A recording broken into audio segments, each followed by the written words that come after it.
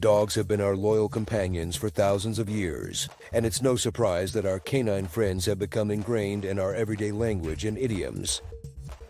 In this video, we'll unpack the origins and meanings behind 23 famous sayings about dogs. From "as sick as a dog" to "the dog's danglies," we'll dive deep into these canine-inspired expressions and how they've stood the test of time. So, let's go on a linguistic journey and discover what these iconic dog-related phrases really mean. By the end, you'll be barking up the right tree when it comes to understanding these timeless sayings. As sick as a dog. This saying dates back to the 1700s, when dogs did not enjoy the pampered lives they do today. Sadly, many dogs were chronically ill, and it was a common sight to see sick dogs wandering the streets. So, if you look as sick as a dog, you're certainly not feeling your best. The origins of this phrase reflect a time when our four-legged friends didn't have the luxury of modern veterinary care and high-quality pet food. It's a stark reminder of how far we've come in caring for our canine companions. In the doghouse. There are a few theories about where this phrase comes from, but it generally means you're in trouble or out of favor. Some believe it originates from the practice of banishing a dog to an outdoor kennel when it has done something wrong. Others connect it to the days of slave trading, where doghouses were built on slave ships to accommodate the crew. Being in the doghouse was an uncomfortable situation, and this expression has endured as a way to describe falling out of someone's good graces. Dog's breakfast. This phrase refers to the messy meals that dogs used to eat before commercial pet food was widely available. Canine meals were often a complete hodgepodge of leftovers from the family table. A dog's breakfast is therefore something that looks like a total mess or a situation that has gone awry. The origins of this saying likely date back to a time when dogs were not as pampered as they are today, relying on whatever scraps their human companions could provide. Dog days of summer. The link between this saying and our four-legged friends is actually quite tenuous. It originates from ancient Rome, when hot summer days were called dies caniculares, which translates to dog days. The Romans believed that the dog star, Sirius, radiated heat to the earth during these scorching summer months. So, the dog days were named after the celestial canine that was thought to be responsible for the intense heat. While the connection to our furry friends may seem a bit stretched, this phrase has endured as a way to describe the sweltering days of summer.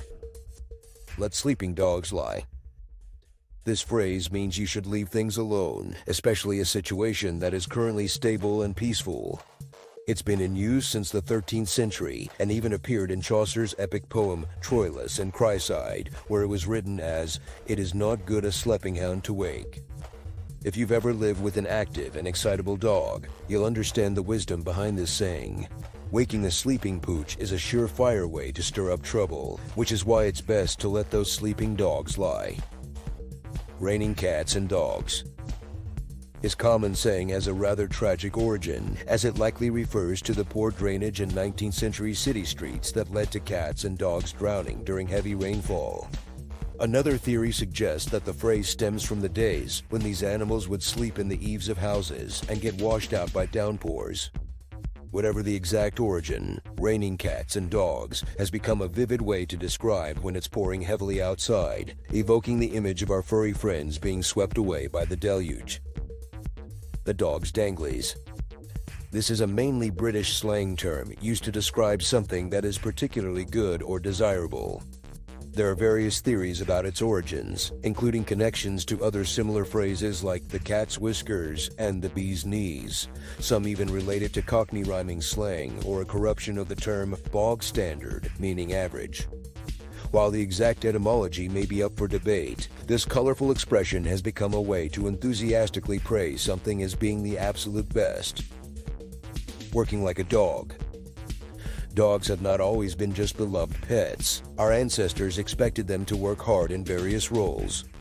If someone is working like a dog, it means they are putting in an enormous amount of effort, often for little pay or recognition.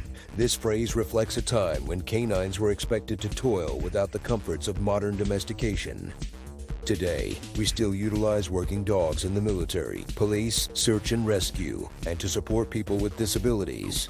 But at least now, they know they'll be rewarded with a decent meal rather than just scraps. Dog in the manger. This phrase describes someone who prevents others from enjoying something they don't want themselves.